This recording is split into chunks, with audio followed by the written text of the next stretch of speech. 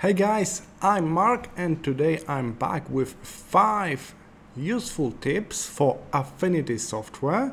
Most of them can be used across Affinity family, so you can use them in Affinity Designer, Affinity Photo and Affinity Publisher.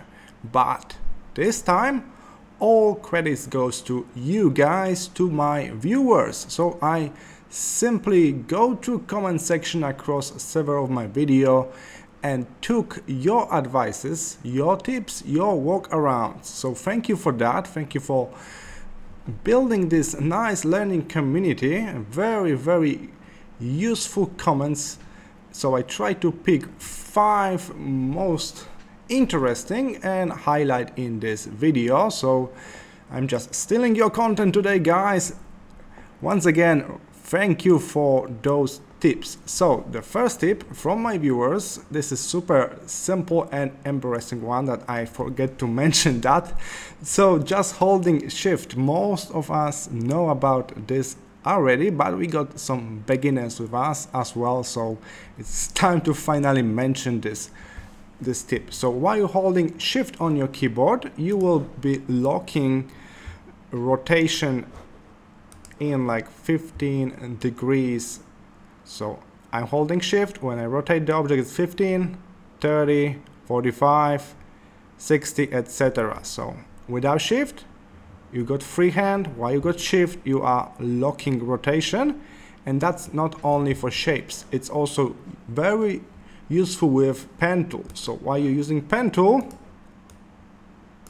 let's add some color. So while I'm using pen tool and I'm bending those control points, I can hit shift right now and I will be also locking to certain degrees. So that's very handy, and I think it's even more useful with pen tool.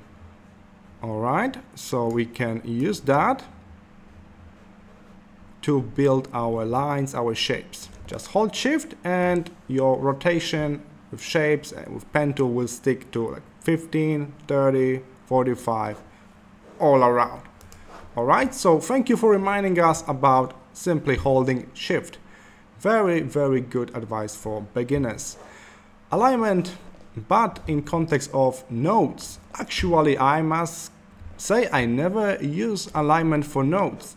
What I always do with alignment panel is, for example, I got 3 shapes, 3 icons, whatever it is, and then I select all, and then I add to alignment panel at the top over here, and then I can of course align them to one line. I can also use spacing, very handy, so I can space them, so I got exactly same gap between them, and that's how I use alignment panel. But someone mentioned that you can actually use alignment directly on nodes, not on whole shapes. So let's try to do that. I'll grab pen tool. Let's do some nodes. The person mentioned that it's better on like the sharp nodes, but I will give it a go on the curvy one anyway. So we got nodes, so we need to use node tool to select nodes. So I'm selecting 3 nodes here, and now I'm going to use alignment, and voila, they're aligned in one line. And I can even use spacing to put this node in the center, to be exactly in the center. I never use alignment while building shape with pen tool, so I must say that's new for me, and I hope you guys will find this tip very useful. It's totally new thing for me, and I already can see how it may improve my workflow and shape building skills. So thank you very much for this tip about using alignment tool with nodes, actually with nodes, not only full shapes. And tip number 3, it's using wrap in Affinity Photo. And after I read this comment below the video about workarounds and stuff like that, oh, I know which one, missing feature. Someone shared that in missing feature video. I was laughing out loud because it's such a ridiculous idea, but from other hand it's the best well, the best thing that we can do right now. So the idea behind this is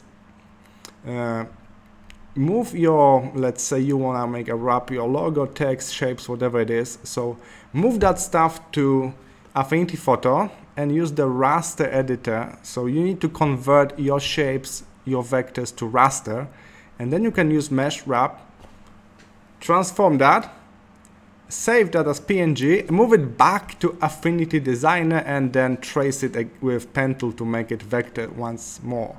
So this is like all around. We must turn our vectors to raster, wrap them in Affinity Photo, put them back in Designer, and trace them with pen tool. So it's a really long walk around, but currently that's the only way how you can use a proper wrap tool, mesh tool with Designer, I would say. So thank you for this walk around. You described this very nicely in the comment section. Thank you for taking time to share your tricks with us. All right, next one is called Cookie Cutter, and that also took me by surprise. This is in relation to a lack of a shape builder tool. So there are several techniques you can build shapes, and one of those techniques involve using Divine. So we can, if we put like 3 shapes like this together, then we select them all and we click Divine. Over here in Geometry panel, we will end up dividing them into separate shapes. But that removed the first shape we got, so we don't have the original one. And also it's very often lead to artifacts. Take a look in my layer panel right now. It's very messy. We got multiple artifacts. So I will just show you the simplified version of what someone called Cookie Cutter. This is not the original one described in the comment section below. It was quite a long one, so I was able to develop, let's say, simplified version, more user-friendly. So in general, the main purpose is to use additional rectangle, reduce opacity of that, and put it over behind the shapes you plan to divide. And take a look, if I divide them right now with this additional shape behind,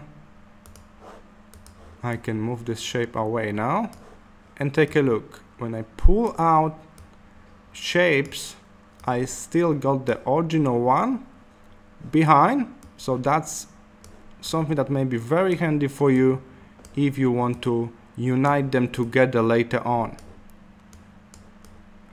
In addition, it's a little bit easier to manage those artifacts. You can delete them from the layer panel all together.